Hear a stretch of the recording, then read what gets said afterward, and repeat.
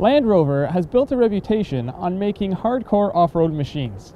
The Series 1 through 3, Discovery, and Range Rover have crawled their way into the hearts of enthusiasts who would rather go over a mountain than around it. The LR2, however, is not one of those machines.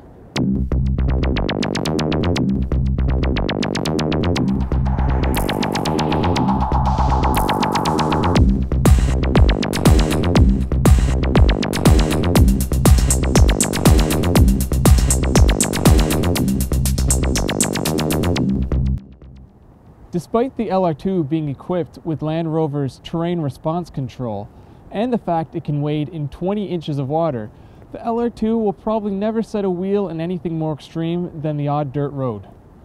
The LR2 falls more into a subsegment of modern Land Rovers that are designed more for the on-road crowd, similar to the Evoque and Evoque Coupe.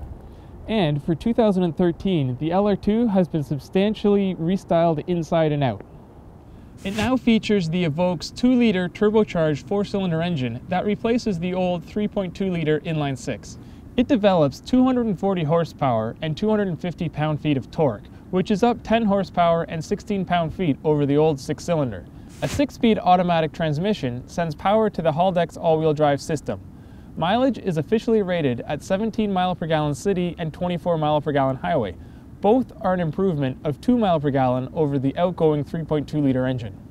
The LR2 starts at a price of $37,250, while the HSE, seen here, checks in at $43,795 thanks to options like navigation, 19-inch wheels, and cold weather pack.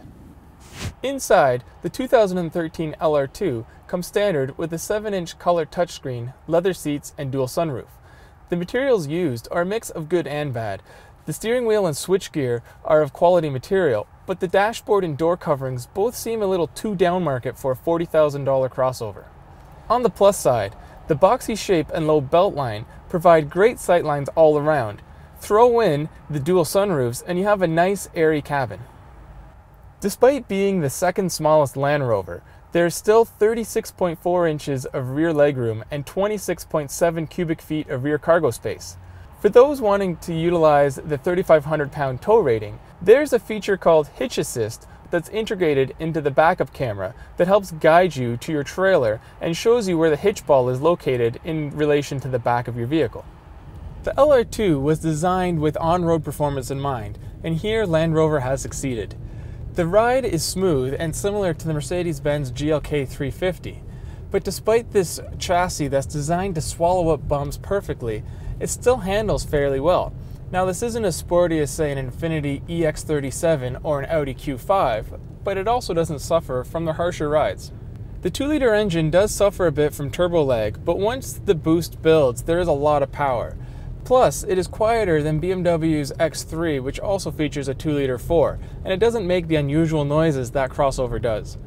Despite being down a gear or two to most competitors, the 6-speed automatic in the Land Rover is actually a fairly smooth unit, and it will provide quick downshifts in sport mode, which was unexpected in a vehicle like this.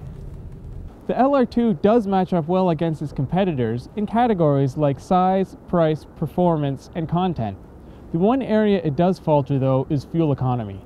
This is one thirsty crossover and is actually rated worse than even the Mercedes-Benz GLK with the V6 engine. That fault aside, the LR2 is still an attractive alternative to the usual European crossovers. Plus, it features a pedigree that they could only wish they had, and it has styling that is just oh so Land Rover. That alone may be worth the price of admission. For more on this review and others like it, visit AutoGuide.com.